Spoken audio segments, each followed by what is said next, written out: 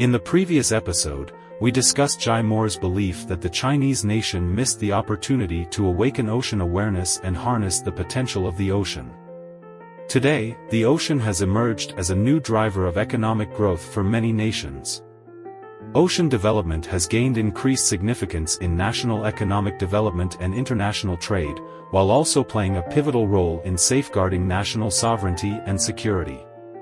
Observing the broader global development trends, it is widely acknowledged that as a major power ascends, it must place a significant focus on maritime affairs.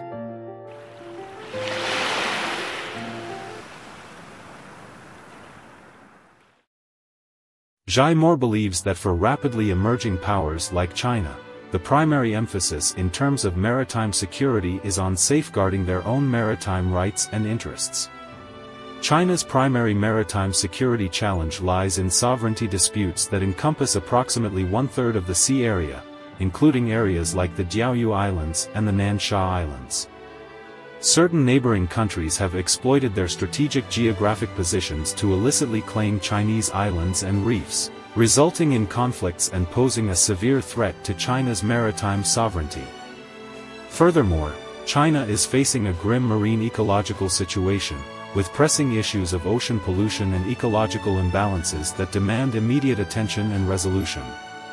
Jai Moore also identified several issues that need to be addressed in the context of ocean development. These include the low utilization rate of ocean resources, outdated development methods and technologies for certain resources, which not only raise the challenges and financial investments in ocean development but also contribute to pollution and the degradation of the marine environment.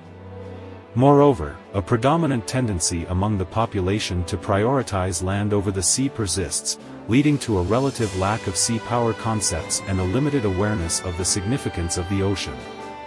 Furthermore, China's efforts in educating and raising awareness about the ocean are somewhat deficient, resulting in a lack of accessible channels for the public to acquire fundamental ocean knowledge. Jai Moore firmly believes that for China to achieve maritime power status, it is imperative to invest in maritime science education and nurture maritime expertise. This strategic move is pivotal for China's ocean development, coastal defense, and protection of national maritime rights and interests. As a result, he is focused on establishing schools and facilities and has founded sailing training centers in Beijing, Hainan, and other regions.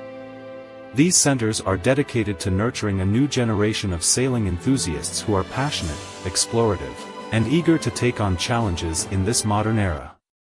Among these, the schools in Beijing primarily offer maritime science education for teenagers, whereas those in Hainan concentrate on providing training for adults. Currently, there is still a shortage of sailing talent in China, and the number of sailing training schools is insufficient. Jai Moore also plans to open more schools in various cities in the future to cater to a larger audience and make a greater contribution to China's maritime science education. Jai Moore believes that the current understanding of navigation by most people is indeed too limited. In some aspects, our understanding of nature remains superficial. While we can reach the highest mountain peaks, we have yet to explore the deepest seabeds. Sailing is a sport that relies on tacit cooperation with nature, harnessing the power of wind and water to experience the boundless joys of sailing on the sea. Navigators must learn to harness their subjective initiative and courageously confront the various challenges encountered during their voyages, fostering resilience, composure, cheerfulness, and confidence. One must be proficient in astronomy, geography, and natural sciences, possess learning and decision-making capabilities, exhibit self-confidence, concentration, and creativity, as well as excel in risk and goal management.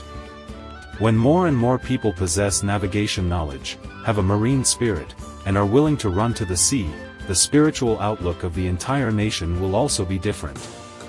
When these energies are directed toward maritime endeavors, the nation's maritime development will experience significant growth, concurrently boosting the overall national strength. In the future, Jai Moore will progressively disseminate navigation knowledge to the public, commencing with young individuals, to fundamentally transform the public's perception of the maritime spirit and make his modest contribution to China's maritime industry development.